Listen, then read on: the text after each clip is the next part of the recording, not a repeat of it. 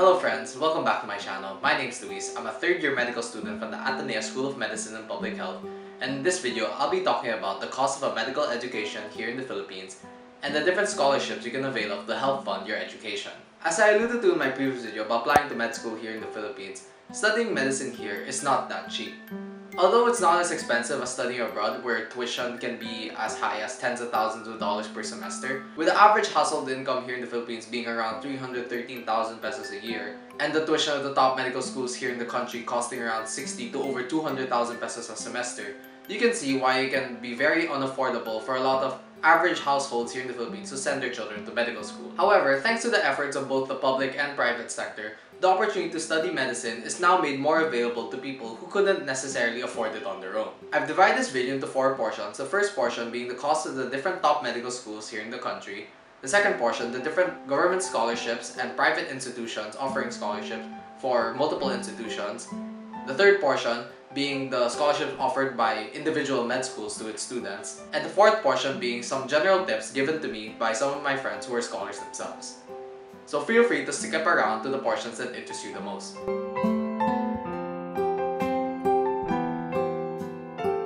Based on the result of the September 2019 Physician Licensure Exam, the cost of education in the top medical schools in the Philippines are as follows. Tied at number 1 are the Ateneo School of Medicine and Public Health, Cebu Institute of Medicine, and Pamantasan ng Lungsod ng Maynila.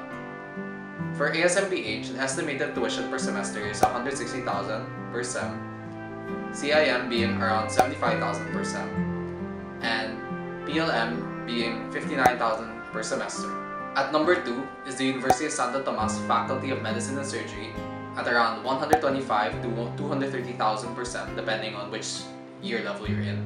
At number 3, you have the University East Ramon Magsaysay Medical Center and the UP College of Medicine tied with UERM being around 170,000 per semester and the UP College of Medicine being around 6,000 per semester, mainly because all its students are subsidized by the government as a result of being admitted there.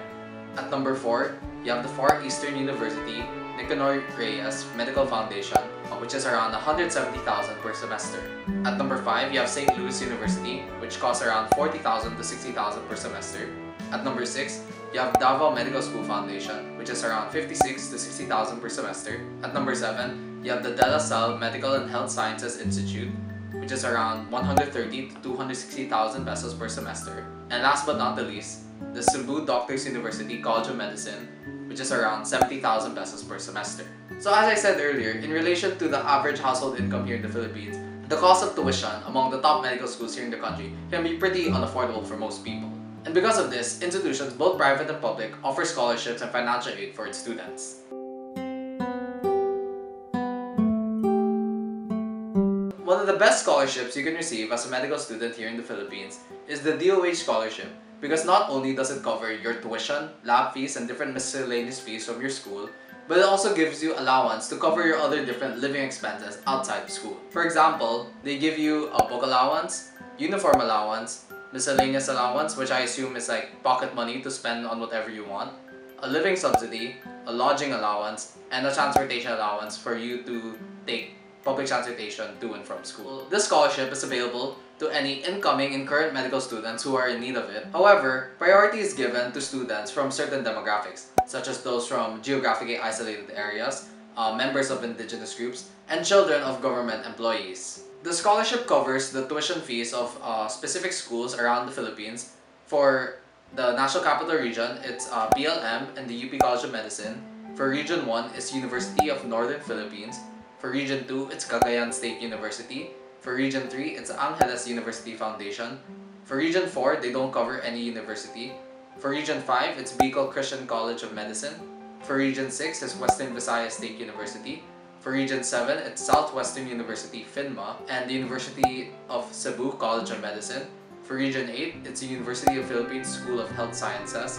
For Region 9, it's the Mindanao State University. For Region 10, they don't cover any medical schools.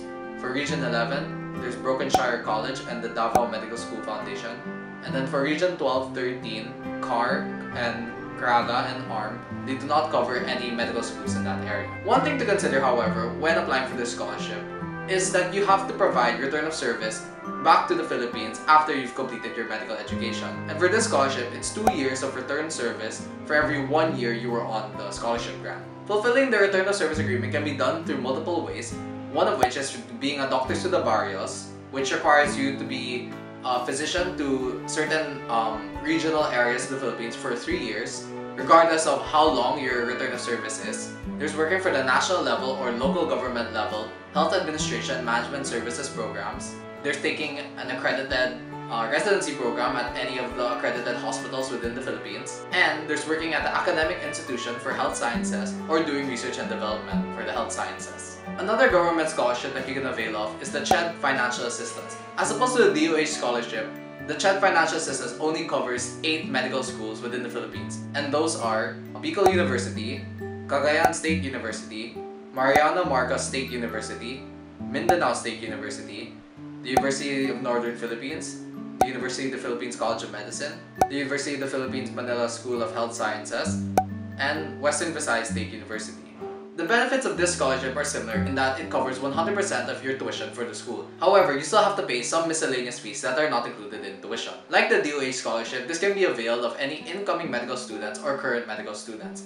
But the nice thing about the CHED Financial Assistance is that the return service agreement is much more lenient in that you only have to provide 1 year of service for every year you were on the grant. For my viewers who are from Marikina, the Marikina city government passed the ordinance back in 2019, and what this ordinance states is that medical students who are residents of their city get full coverage of their tuition and some allowance for living expenses. In exchange for this scholarship, recipients have to provide 2 years of medical service to the city of Marikina from 8 to 5 daily after they graduate. The schools covered by the scholarship are Emilio Aguinaldo College, Far Eastern University, Fatima University, Manila Central University, PLM, St. Luke's College of Medicine, University of Perpetual Help System, DALTA, University of Santo Tomas, and University of the East. From private institutions, the Unilab Corporation has its own scholarship program for medical students, but the benefits of the scholarship vary per school, so it's best to first contact the school to find out what scholarships you can avail of. The partner schools are Angeles University Foundation, Ateneo de Zamboanga University, Cagayan State University, Cebu Doctors University, Cebu Institute of Medicine, Davao Medical School Foundation, Pamantasan ng Lungsod ng Maynila or PLM, Silliman University, University of Perpetual Help, and Western Visayas State University. Another similar program is the Nelly Kellogg Van Shake program, which partners organizations are the Davao Medical School Foundation and the Xavier University Dr. Rizal School of Medicine in Mindanao. Like the Unilab Scholarship program, it's best to contact these schools to find out what specific benefits you receive from the scholarship.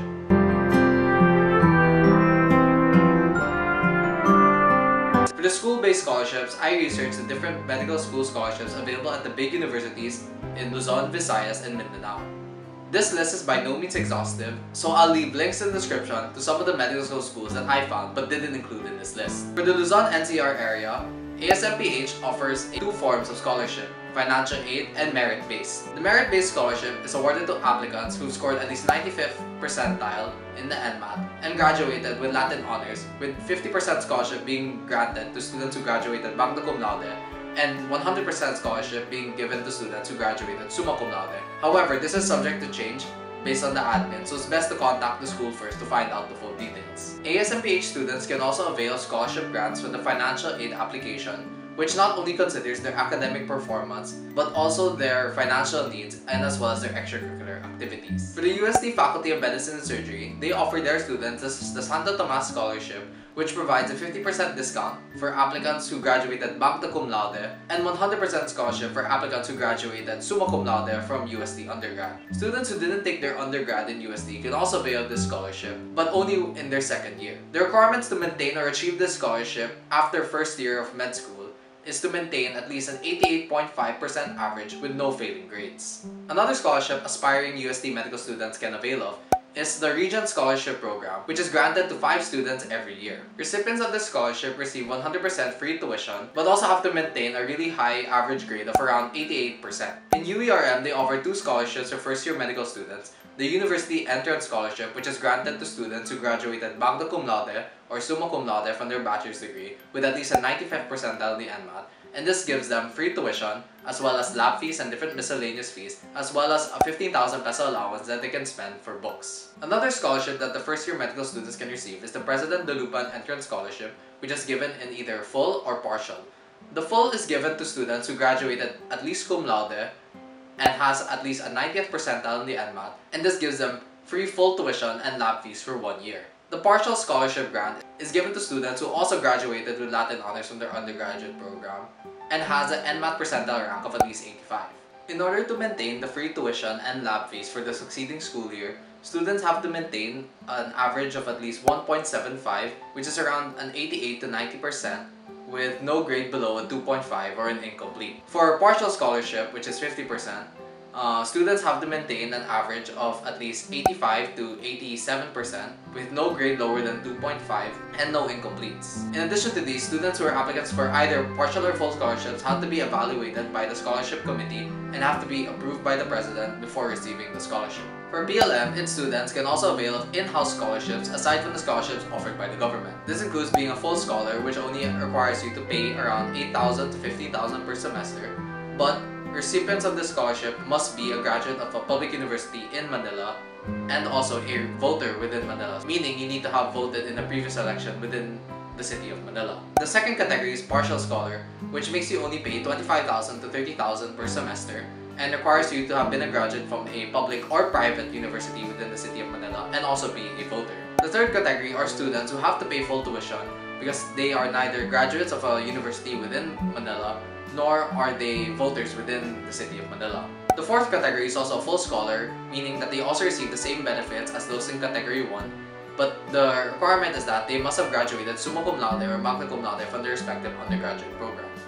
The fifth category is also a partial scholar like category 2, but they must have graduated at least cum laude from their respective undergraduate program. This is also coupled with a fairly difficult admission process of PLM, where you're required to have at least 85th percentile in the NMAT, as well as taking their own entrance exam and undergoing an interview. The De La Salle Medical and Health Sciences Institute is probably one of the most generous institutions in terms of giving scholarships and financial aid to its students, in that it has over 6 different scholarship programs that it offers to its students. This includes the Entrance Scholarship, which gives partial or full scholarship depending on the Latin honors you graduated with in medical school.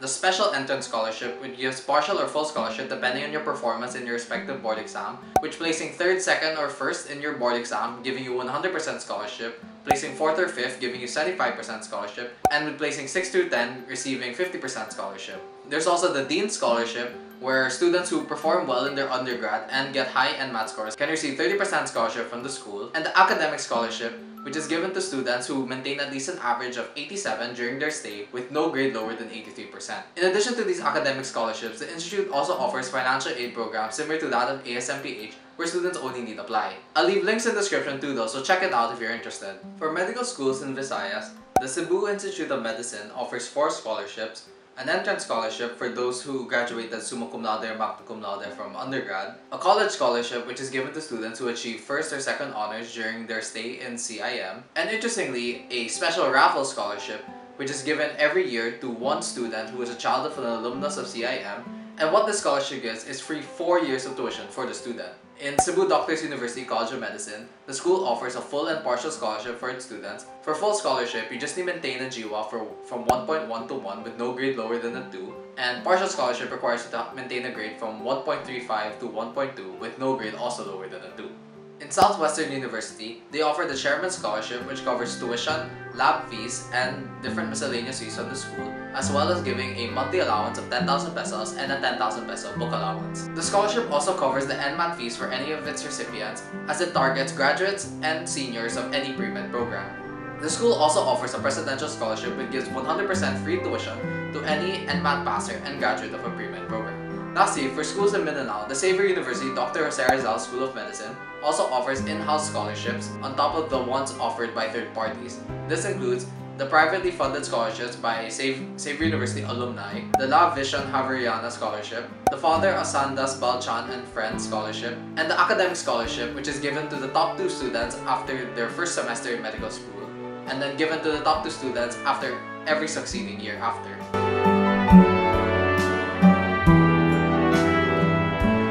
As our general advice for applying for scholarships and financial aid in medical school, One tip is to make sure you know what specific documents you have to prepare to submit to the school. And this is important because when you have to submit documents ranging from your grades to your parents' income tax report, it can be very time consuming and it's not necessarily something you can cram overnight. So it helps to start compiling these documents early. Another tip from my friends is that you should be honest about the amount that you're requesting from your school, especially when it comes to financial aid. With institutions only having a limited amount of funds to distribute to its students, it'll prioritize those who need it the most. So if your family only needs 25 or 50% in order to afford sending you to medical school, opt for those instead of choosing the 100% discount option. So guys, I hope you found the information in this video useful. Like I said earlier, if there's any school that I didn't cover that you want to know about, I've left links in the description to my sources so that you can learn about them yourselves. If you have any questions about applying to med school, feel free to message me at ChinoyMD on Twitter or on Instagram. And don't forget to like and subscribe so you don't miss out on future content like this. Thank you so much for watching, and I'll see you guys in the next video.